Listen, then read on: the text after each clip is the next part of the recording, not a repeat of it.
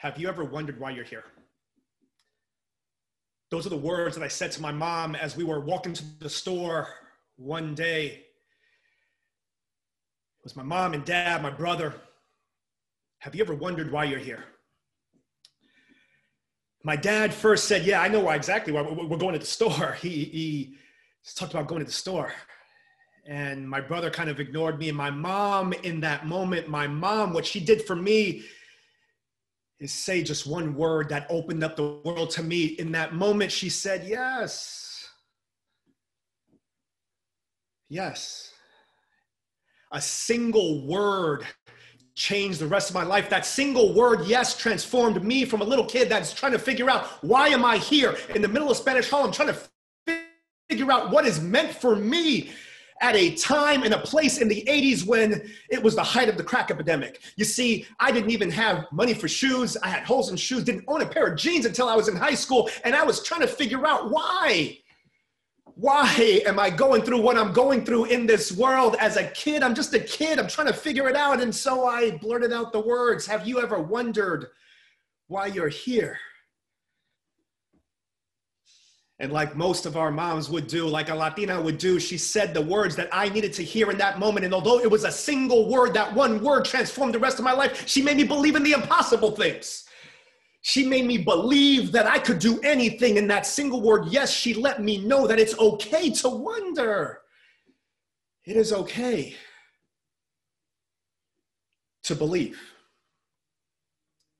My name is Damian Rivera. I'm the CEO of ALFPA. And what I want to do for the next few minutes is take you through a bit of a journey. But more importantly, what I want you to think about is your journey, your story, the power of your origin story and who you are. And at a time and a place where the Latino community has the opportunity to make a difference in the big, magical way.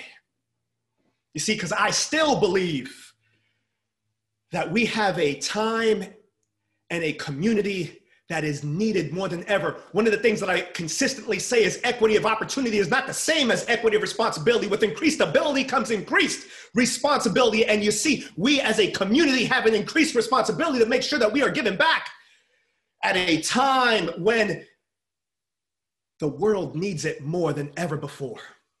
In going to Rutgers, I studied chemical engineering. And when I graduated, you see, a lot of people were getting other gifts. A lot of people were getting things that I thought were so important. They were getting cars. They were getting all kinds of stuff that I was like, man, I wish I was getting that. And that is not what I got. What I got was something different, something so much more important. I didn't realize the importance of what I was getting in that moment. It was a hand-drawn picture from my dad inside of a plaque. And I'm sure many of you have seen this picture before. It wasn't original art, but it was the art that my dad knew I needed in that moment. It's a picture of a pelican with a frog in its mouth. And that frog is hanging on for dear life. It's hanging on for dear life. And it says, never, ever give up. What my father knew in that moment is something that I didn't know, that I didn't realize, but I soon came to understand. You see, everything I needed, I had from the journey that I had from Spanish Harlem all the way through where I was at that point.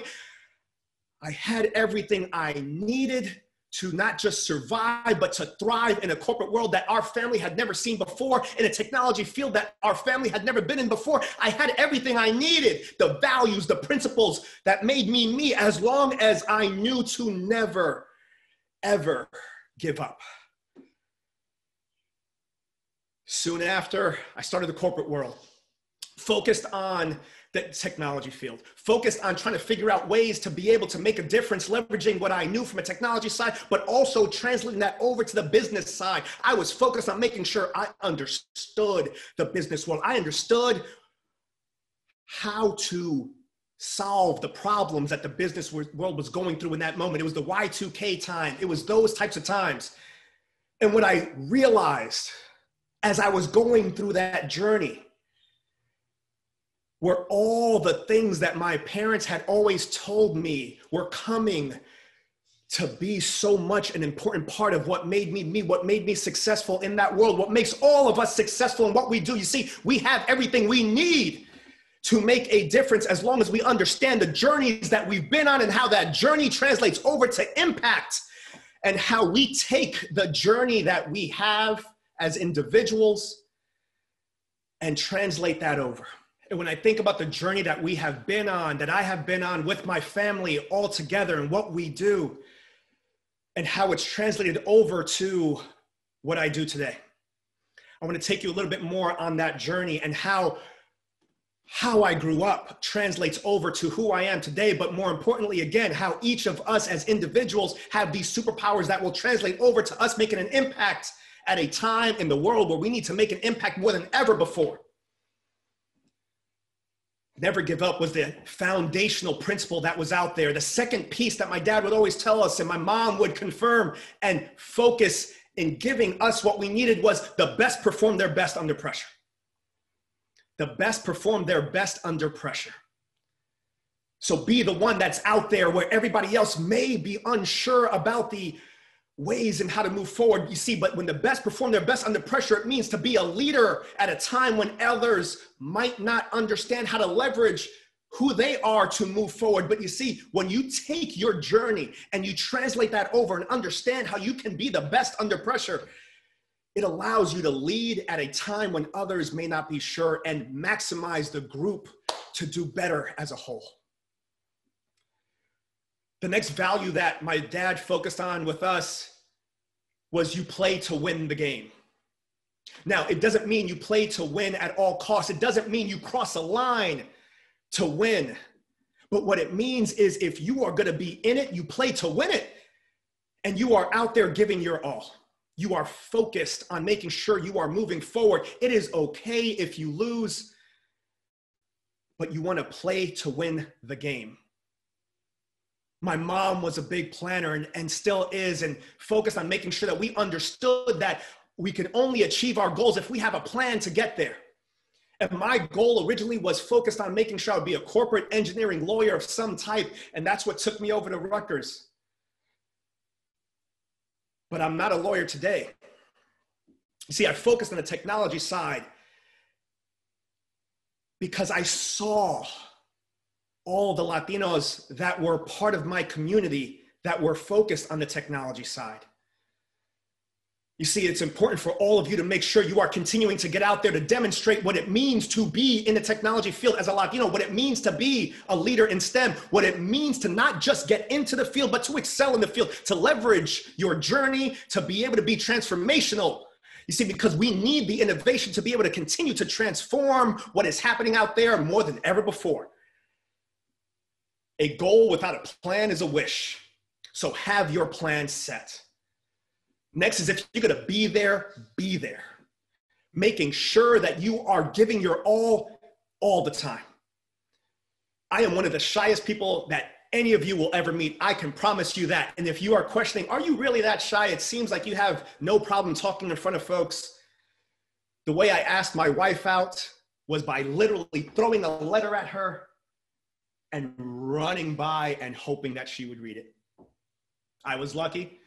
We've been married 20 years to this point and have a son and daughter, a son in college, a daughter in high school as a senior. If you're going to be there, be there. The last two pieces that my journey has taught me is don't sweat the small stuff.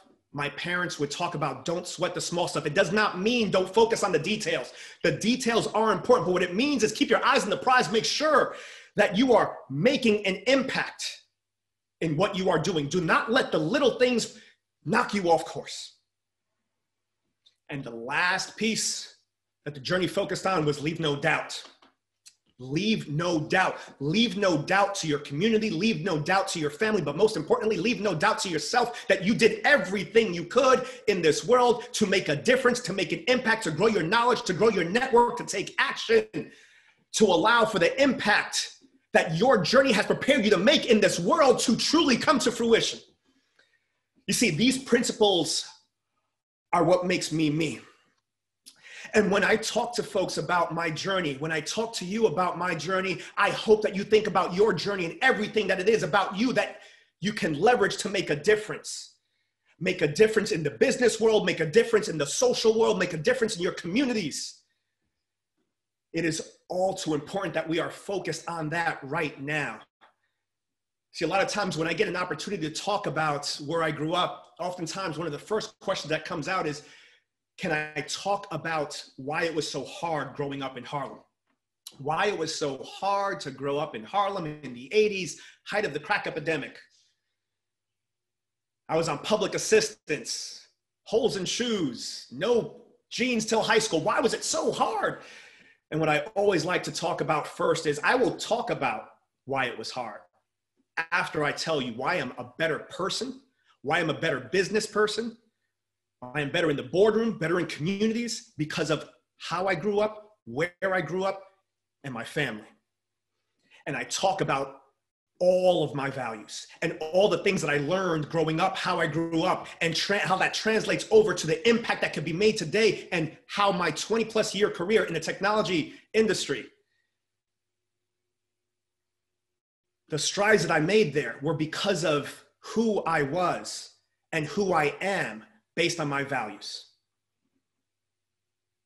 See, I bring my authentic self every day. At least I try to in the best that I can, and I encourage everybody to do that. And I will tell you my view on what it means to bring your authentic self every single day on your journey. When people talk about be your authentic self, what I say is to be your authentic self means to stick to your values. You see, because I will continue to evolve, as we will all continue to evolve every single day of our lives. We have to continue evolving. That's how we innovate. That's how we learn. That's how we grow. That's how we make the impact that we are trying to make every single day. We continue to evolve. But what's most important is that we don't change our values. You see, that is the core of our essence. And our values as a Latino community are what make us so amazing. So every single day, I pray that I live a long, long time. And God willing, I will be able to talk to my grandkids and great-grandkids about the impact that was made by the Latino community based on us leveraging our journey and skills, the seeds that were planted well before us that give us the opportunity to be able to speak up today, leveraging all of who we are today to be able to translate that over to the impact that we can make as individuals, but more importantly, collectively as a community, socially, economically. So as we all go about the next few days together, remember, those in the room set the direction that writes the history of where our country goes, where our communities go. And we are in the room together today. Yes, it is virtual. That does not stop the impact that we can have, the power that we have as a community to be able to continue to grow and make an impact. Remember, equity of opportunity is not the same as equity of responsibility. All of us have a responsibility to leverage our individual journeys, to be able to come together collectively, to be able to demonstrate the power of the Latino community and make a difference in the lives of the entire country. You see, the way that people talk about diversity translating over to innovation works is that you take all your experiences in life that you have personally, all the things that you've read, and you would combine those pieces and come up with these flashes of insight. The only way that works well is if we truly take who we are as individuals, take how we've grown up, take all those pieces and translate that over to make an impact. When I think about my career, starting off 20 years, technology focused, worked at Accenture, managing director there, focused on the energy industry. I think what's made me successful in my life, in my career, has been I've embraced who I am at my core. A Latino person that enjoys being passionate about things, that helps others get passionate as well, and takes everything that my community has given me to give me the strength to be able to give back. You see, and now more than ever, we need to understand how the Latino community translates over to the impact that we not only can make, what we have done, what we need to continue to do, and what we will do going forward. The Latino community is the growth engine of this country. That is who we are, not just because of how we've grown, but because of who we are. If you look at the GDP of the Latino of the United States, if you remove the Latino community from that, we actually are going negative as a country. And so the Latinx community as a whole, we need to continue to do what we're doing to drive the growth. We are the growth engine. From a technology perspective, there is no group that is embracing streaming technology more than us. There is no group. And so we have an opportunity from an entrepreneurship standpoint to continue to leverage who we are as entrepreneurial spirits, to be able to continue to grow and challenge where we should be going in a way that allows for everything to be better. One of the things that I tend to stay away from generalizations, because generalizations are generally wrong. You cannot group everybody as a monolith. But one generalization that I lean into is the Latinx community, us as a whole, we are insanely entrepreneurial. We figure things out. We will MacGyver anything. We will figure things out. Why? Because we've always had to. Twice as good to get half the credit. And we know we need to continue to make sure we are striving for greatness. We will come up with new things. One of the examples I love talking to people about is when I was a kid, my grandfather, mi abuelo, I gave him some papers. I was like, do we have a stapler? I need to staple these together. He was like, no. He took the papers, took his sewing machine, sewed a staple in it. He was like, here you go, get off to school. Right? Simple little example, but the ingenuity, the innovative spirit of let's just figure stuff out. And as I talk about all these things, I talk about all these pieces of my journey, I think about what it's done for me from a career standpoint, 20 years from a technology perspective, but I realized there's more. There is more that I want to do. I want to give back. And what happened to really help me realize that was an unfortunate incident, more than just unfortunate. So I was walking to a client site, and at the elevators, they have these TVs set up, and I'm looking at one of the TVs, and I'm like, that place looks familiar. And it was a building that had come down.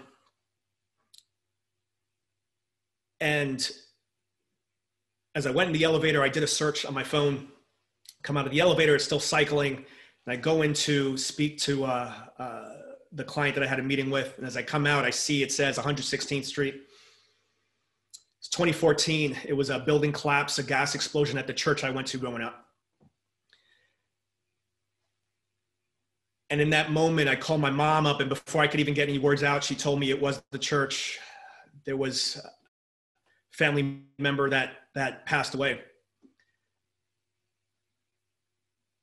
I took some time off work. I was trying to figure out what to do. I remember talking to my parents saying, I got to go and help. They said, well, what are you going to do? And I said, I don't know. I don't know. But I know I need to do something. I need to do something. And what I started realizing was, as much as I thought I had been doing things up to that moment in my career within the community, I hadn't been doing enough. I didn't know how to help. And it took me down this journey where all of a sudden, where for 20 years I had this career where I knew exactly what I wanted to do, where I wanted to go, how I wanted to do it. It made me start thinking again to that 9-year-old saying, have you ever wondered why you're here? And I started reaching out to a lot of folks, started reaching out to people that were focused more on engaging in the Latino community, and started asking more people, how do I do more? How do I do more? And slowly that translated over to the opportunity to take on this role with this organization called ALFPA, Association of Latino Professionals for America. And as I started talking to people about it, started questioning, am I ready for something like this, to jump into the CEO role of the organization? What my parents helped me realize, what my wife helped me realize, what my kids helped me realize is, again, yes. Yes, I'm ready for that. And not only am I ready for that, it's a responsibility I have to give more. Going back to equity of opportunity is not the same as equity of responsibility. I had to make sure that I put things on hold that needed to be put on hold to be able to jump in at a time in our country where we needed people to jump in. And so I take you through this journey because I want you to think about your own journey. Starting off with this kid in Harlem that never imagined being able to be in front of all of you in this moment or any other. Not realizing along the whole way, I was gaining the lessons that I needed to be able to give in a way that is unique to me, And I say that is unique to me because every single one of you, all of us, have learned things from our family, from our perspectives that are unique to you, that require you to be able to give in a way that translates over to more impact, in a way that you feel that you left no doubt.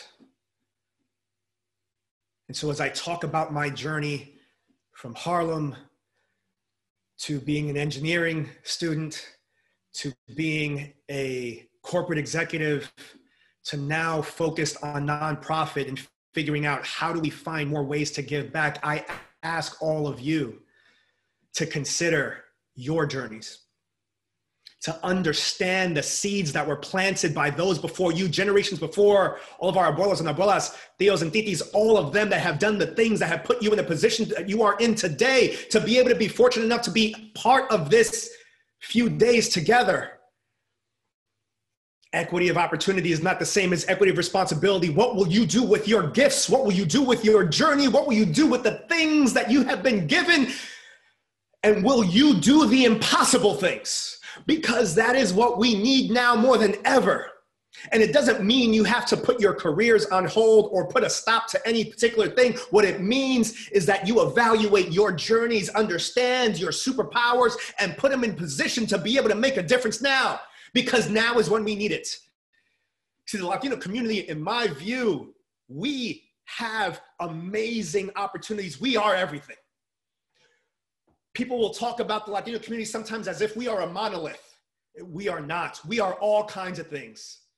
Whether you're from Colombia, Mexico, Puerto Rico, Chile, El Salvador, wherever you are from, we are so many different things. And that is what makes us uniquely special. We are diversity within diversity. That translates to even more innovation. That is why we are so great at what we do and why we have a bigger responsibility to make sure we are giving of ourselves. And so I hope you enjoy the next few days together as part of this event. It is an amazing opportunity to be able to continue to grow your knowledge, expand your network so you can take action to achieve your aspirations while you are continuing to give back to the next generation. You see, we have a responsibility. And I thank you for giving me the opportunity to be able to share some of my journey with you all today. And I thank you for all that you are doing as individuals right now that creates a collective good and a collective movement that cannot be stopped. Thank you all. Enjoy the rest of the event. Take care.